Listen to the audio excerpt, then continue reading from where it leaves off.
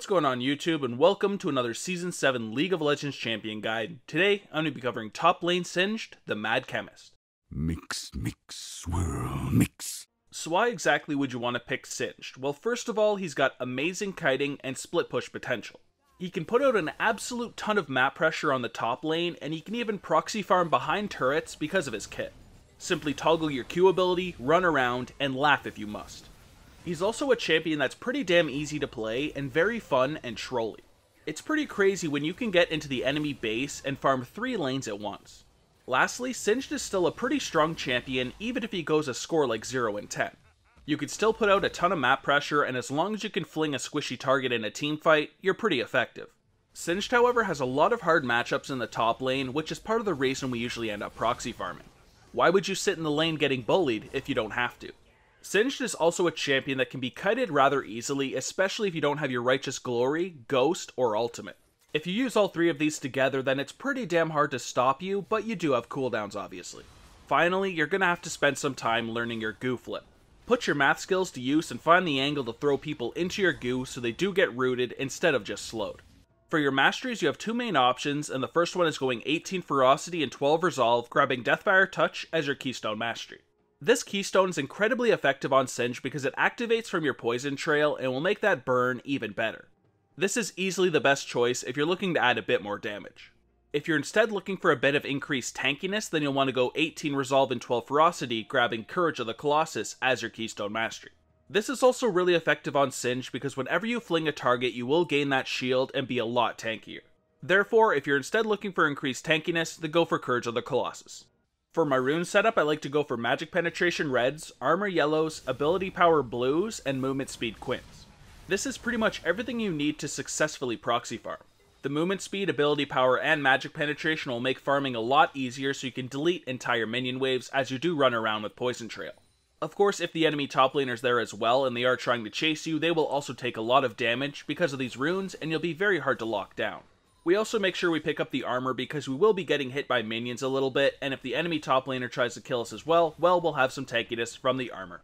For your first summoner spell, you'll want to grab Ghost. Singed is a pretty damn tanky champion when he activates his Insanity Potion, and can usually escape pretty easily if he ghosts. Flash is definitely not required on him. It's also great for chasing people down and flipping them into your team for easy kills with your Fling ability. For my next summoner spell, I pretty much always take Teleport. Singed already has a ton of map pressure, and this will give you even more. You can put pressure on the entire map with this spell and be very hard to deal with. If you're instead looking for added kill pressure, then you could always take Ignite. You can grab Ignite if you're in a very easy lane and you want to try to get snowballing. Your passive is Empowered Bulwark, and this just gives you a little bit of bonus health that comes from your mana. So, very simply, Singed gains 25% maximum mana, bonus health. So this is a pretty decent passive, but we're not really going to be building much mana on Singed. Early on, I like to get items like a Righteous Glory and a ZZ Portal, which of course have no mana. You do, however, get some bonus mana every time you level, so you'll get some bonus health from that as well.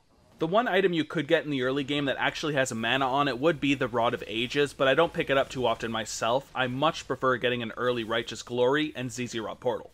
Either way, it's a decent passive because you will get some bonus health. Your Q ability is Poison Trail, and this is your bread and butter ability that does poison damage as you move along.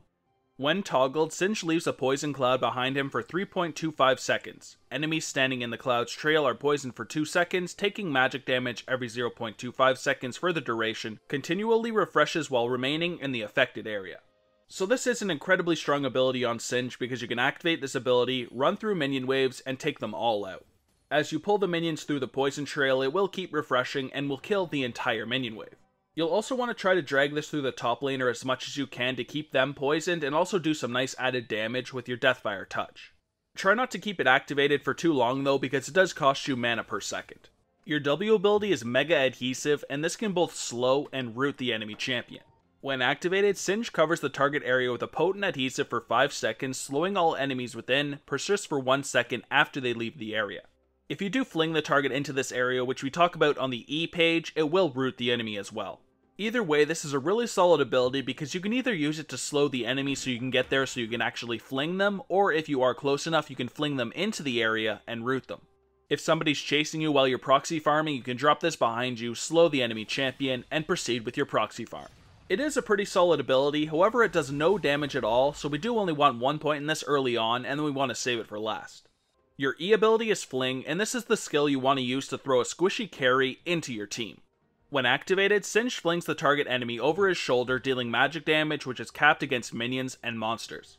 Targets flung into your W ability's area of effect are temporarily rooted. This has a scaling root duration and a scaling max health damage portion, so it's a very, very strong ability. Not quite as good as your Q ability, but we definitely want to max this one second. To use this ability effectively, you want to throw people into your W whenever you can. You may, however, have to use your W as a slow to actually get to the target, but when possible, throw them into the W. A 2-second root can give your team a lot of time to follow up and easily dispose of a squishy champion.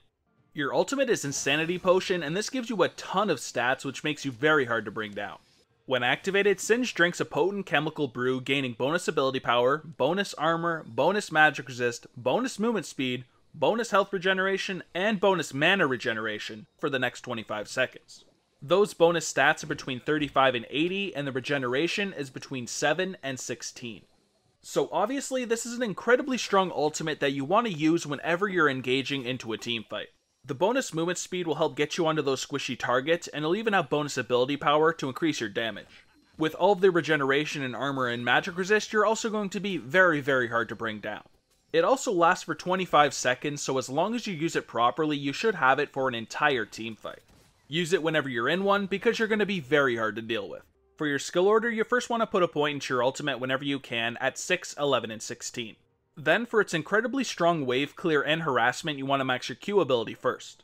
Then for its scaling percent health damage and root duration, we need to max our E Fling second. That of course means we save our W ability for last. Now I personally like to grab a point in it at level 4 for my Fling root combo, but you could save it for level 8 and instead get a second point in your E ability. It is up to you. My preference is to have it at level 4 for its root. For your combos, we first have the Mega Adhesive Fling rooting combo. First I activate my Ghost so I can get into range and activate my Q ability so they will get poisoned. Then quickly drop your W on the ground and fling the target into the area so they will be rooted. Easy kill, easy life. In this combo here, I first activate my ultimate and my Ghost to close a very large gap on the enemy. Then I drop my Mega Adhesive on the ground to slow the enemy champion, but since they do flash out of it, I can fling them back into it and root the target. Of course, before you actually get to the enemies, make sure you activate your poison trail so you do that poison damage. In the lane phase, you'll either want to be proxy farming or just shoving minion waves. As long as I feel like I'm somewhat safe, I'll proxy farm with poison trail and put a ton of pressure on that enemy team. Try and get some deep wards so you know that you're safe. Once you've shoved the minion wave, you can look to roam to the mid lane. Start by dropping your Mega Adhesive on the ground and then fling the enemy into it. This will root the target and make your gank a lot more effective.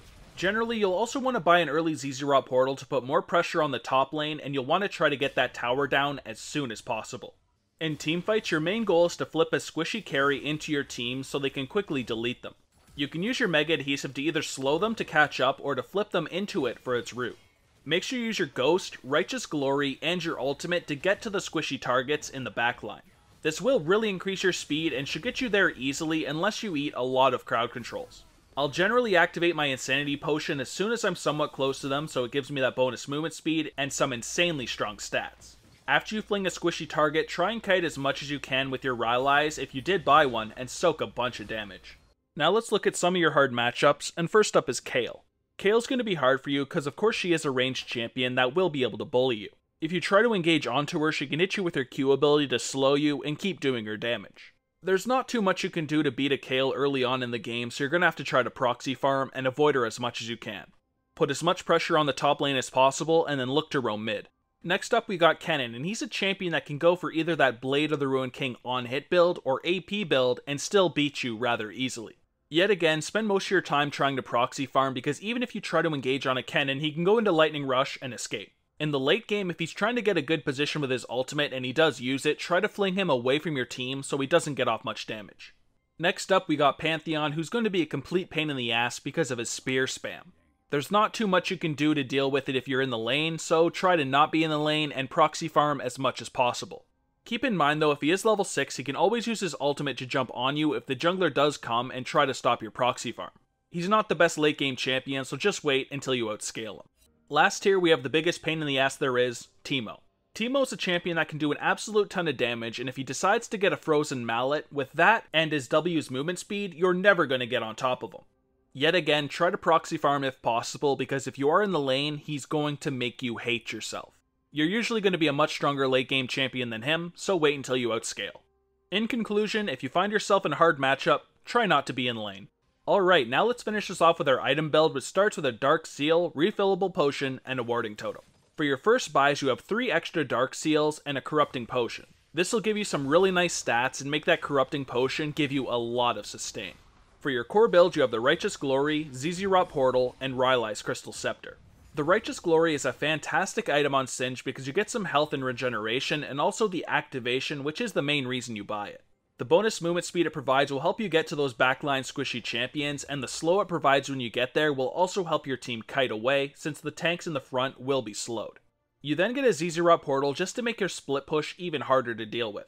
And finally, the Rylai's Crystal Scepter slow works fantastic with your Q ability. If you get one of these, if people are chasing you, you'll be able to kite for days and deal a lot of damage while taking none in return.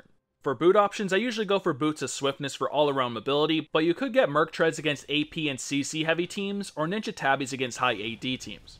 For your item pool, you first have the Rod of Ages, which is a viable first buy, but I don't pick it up too much myself because Righteous Glory and Zizirot Portal are way too strong. Then, a Liandry's is a fantastic way to add some extra damage, and your Poison Trail will be also burning for extra damage. It's pretty solid against really tanky teams. Then, of course, we have the armor options in the Deadman's Plate, Randuin's, and Thornmail. The Deadman's Plate here is my favorite because of its extra mobility, but the Randuin's is fantastic against high crit champions like Yasuo, and Thornmail obviously fantastic against high AD teams to reflect some damage. Then, if you needed some magic resist, you could also go for the Spirit Visage, which also works great with your ultimate because of that bonus regeneration, which gives you some more healing. And finally, like every other champion in the game, you could get a Guardian Angel in the late game so you can come back to life. For my example full build though, I take the core build, the Boots of Swiftness, and then the Deadman's Plate, and the Spirit Visage. You'll have a really good initiation from the Righteous Glory, really solid split push from the Zizirot Portal, and some awesome tanky stats from the Deadman's Plate and the Spirit Visage, while also being able to slow an entire team with your Poison Trail because of the Rylai's. This is pretty much always the build that I will go for. But that is everything I've got for top lane Singed. Don't forget to check out the video description below for a link to all my social medias. I stream every night but Tuesday at 7 PM Eastern now, and of course that link is down there. As is my Discord server and my second YouTube channel. Also, if you guys did enjoy the video, please make sure you like and subscribe, but other than that, thank you guys so much for watching. I hope you guys did enjoy it, and I will see you in the next one. Take it easy, have a good day, and peace.